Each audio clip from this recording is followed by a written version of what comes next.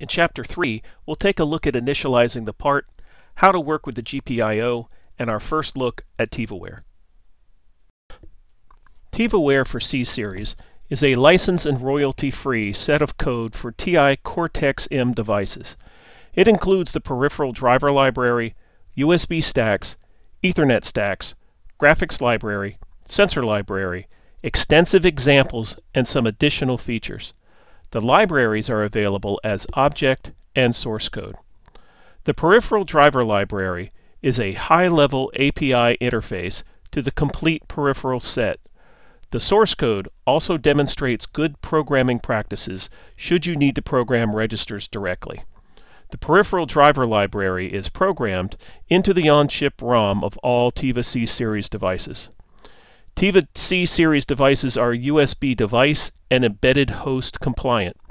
Device, host, on-the-go, and Windows side examples are available. TI has a free vendor ID, product ID sharing program should you wish to use it. Ethernet is supported with lightweight IP and micro IP open source stacks.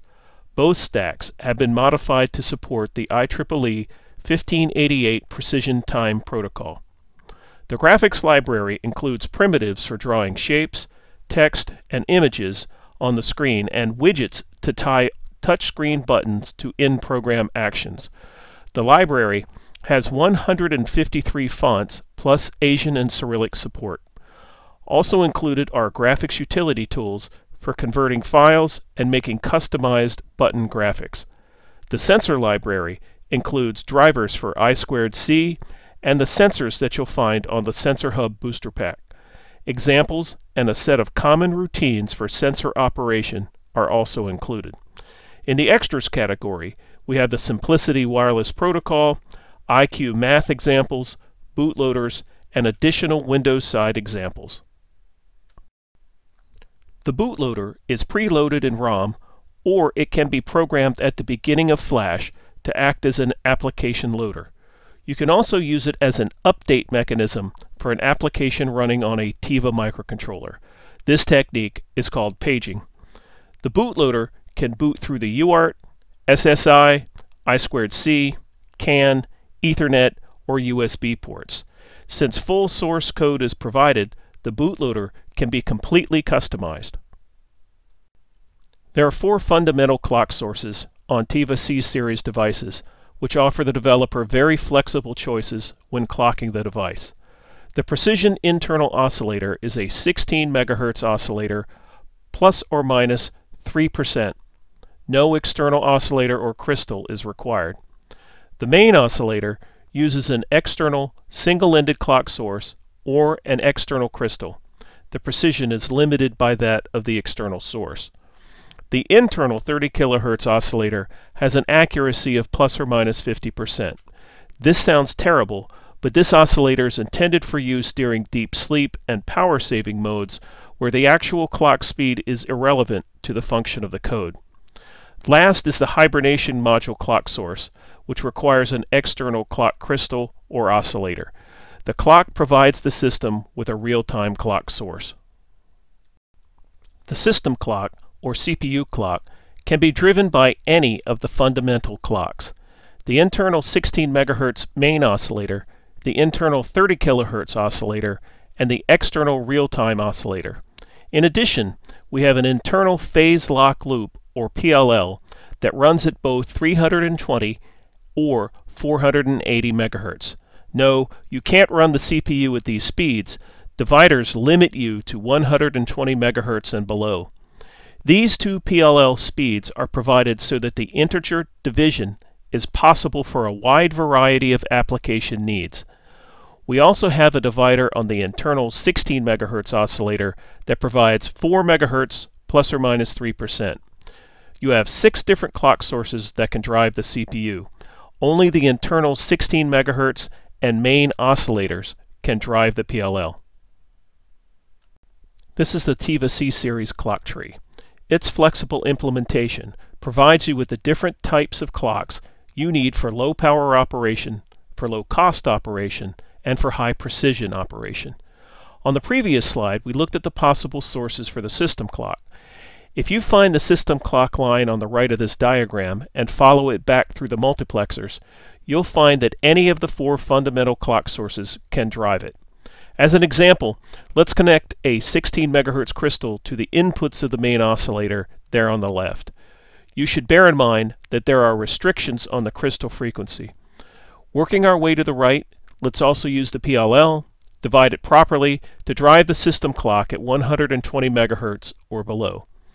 Making all those selections is simplified with the use of the TivaWare API shown at the bottom of the slide. A single line of code can make all of the choices shown to program the system clock selections.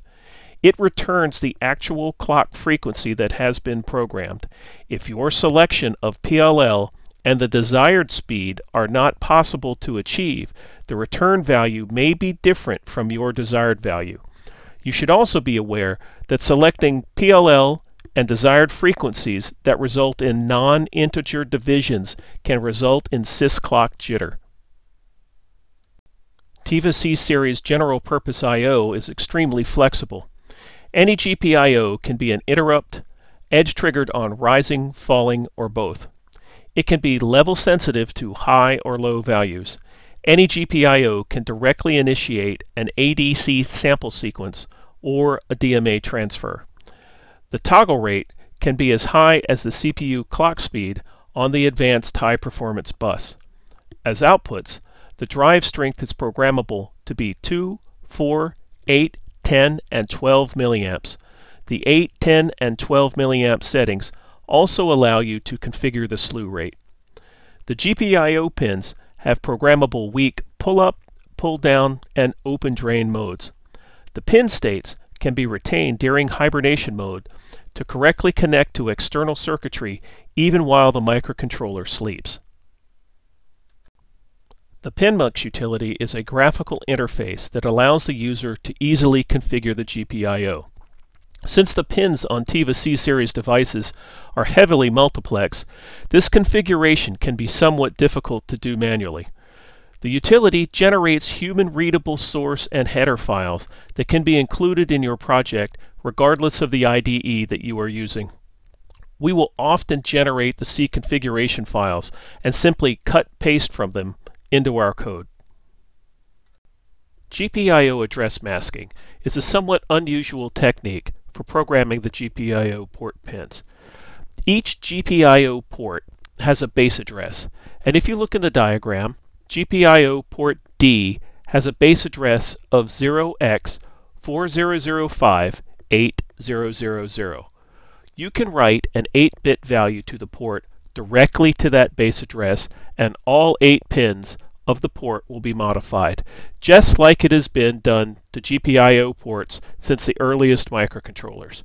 If you want to modify specific bits of that port, you would have to read the value from the port pins, change the specific bits, and then write the value back out to the port.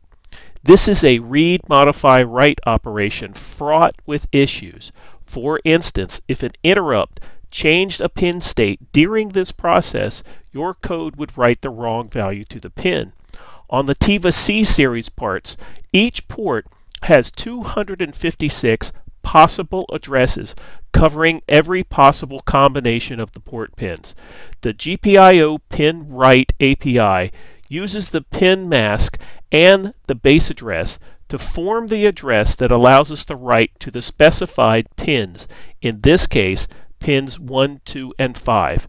We can then write or read from these pins only. You should appreciate that this is not a software masking trick. This technique is completely in the hardware. 6 of the pins on the TM4C1294NC PDT have critical functions that are protected from accidental disruption.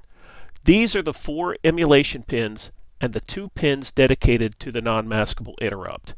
Any write to the alternate function select, pull up, pull down, or digital enable registers for these pins will not be stored unless the GPIO lock register has been unlocked.